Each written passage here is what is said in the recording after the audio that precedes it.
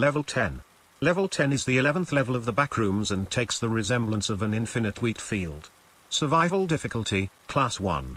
Safe. Secure. Minimal entity count. Description.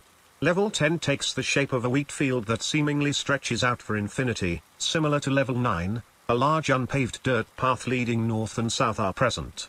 Luckily, the wheat grown at this level is also safe for eating and usage. Small puddles of sweetened almond water can be found frequently when exploring Level 10. And the chronological time in this level is always noon, meaning that it cannot become night or fully day within Level 10, and unlike Level 9 this level has weather events. Sometimes it can be foggy, cloudy, and even rain. Though this level doesn't only consist of an infinite wheat field, when you explore this level, you will come across a lot of miscellaneous and strange objects or buildings in the distance. It might be a struggle to fully view it as fog usually tends to block the visibility. Though the important part of these buildings is to not come near them at any given circumstance, there is an event where sobbing and crying can be subtly heard inside of these houses. People have tried to enter these houses and went missing right after it. It is also theorized that these ominous buildings might take you to Level 9 or Level 7, however, this is yet to be confirmed and is highly disregarded.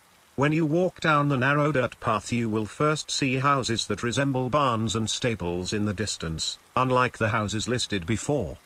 These locals are entirely safe for exploring and shouldn't be any cause of concern in any sort of way. These stalls appear to be abandoned, animal fur and hay can be commonly found within these stables, and sometimes animal noises may be heard very non-distinctive. Tractors and other farming utilities may also be found. Entities in this level differ compared to the previous levels, you'll very rarely encounter them here. Smilers, skin stealers, death rats, hounds, and hostile facelings are all verified entities that have been documented to roam around Level 10, though these are very rare circumstances, and should be taken with a grain of salt. There are also unique entities that can only be seen at this level alone. One of these entities can be found on top of towers present on this level. These towers are constructed of stone and seemingly built during the medieval era.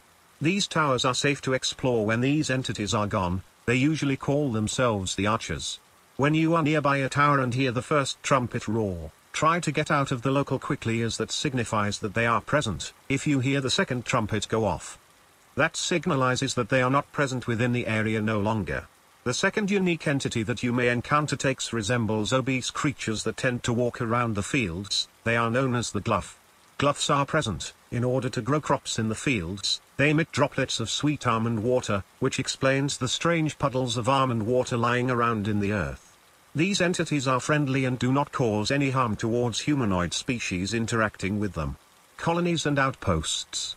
There is currently an estimate of over 4 colonies and outposts residing at this level. Entering Level 10. The main way to enter this level is surprisingly easy. Just go off the sidewalk to the fields in Level 9, and you will eventually find yourself here. Following the procedures in Level 12 and entering through the door will have a chance to get you to this level also. Leaving Level 10. In order to exit this level, you will have to find bunkers, which are rarely seen in this level that possibly can lead you to Level 1, Level 2, Level 3, or Level 14. Though, some claim that a few houses present within this level may lead you to Level 0, Level 5, Level 7 or Level 9.